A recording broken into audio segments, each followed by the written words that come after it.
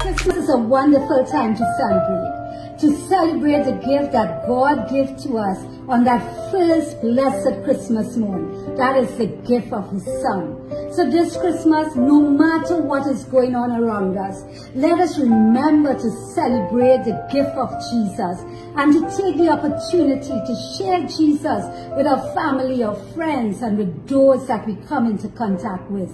For wrapped up in that gift is the expression of God's eternal love for us. John 3:16 says, "For God so loved the world that He gave His only begotten Son." So you see, the message of Christmas is simple and yet so profound, and that is that you are loved by God Himself.